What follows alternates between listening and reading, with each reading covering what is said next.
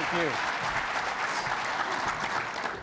Thank you, and good morning. It's a pleasure to be here with y'all, and congratulations to Carl and Scott and the USA football staff for putting on a marvelous event. But I want to give you a little bit of my, as the lawyers would say, bona fides. I coached Pop Warner and youth football. I've got 4 kids, 2 boys, 2 girls. Andrew's my oldest, and coached him for a number of years until he got into the school system, 7th grade. So I've been out on the field and enjoyed coaching my sons and my 2 daughters more than perhaps anything I've done as a parent. Why do we coach? Why do people coach? People coach for 2 reasons, I think. One, they love the game. I love the game of football. I think it's the greatest game ever invented by mankind. And the second reason is, number 2, we want to spend time with our kids.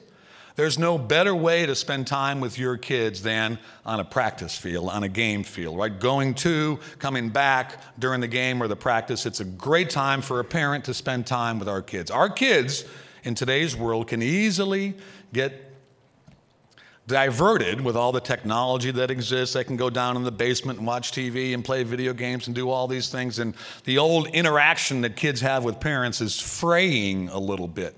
And youth sports, and this includes all the sports, but I would say football most importantly, youth sports is a great way for dads and for moms to spend time with their kids. I was a very simple coach. I wanted to accomplish 2 things.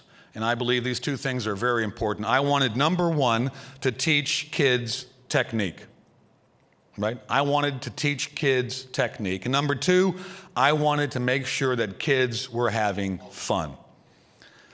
I wanted to make sure kids were having fun. I wanted to see kids with a smile on their face at practice or at a game, right? So those are very simple metrics, if you will, right? Teaching techniques and making sure that kids were having fun.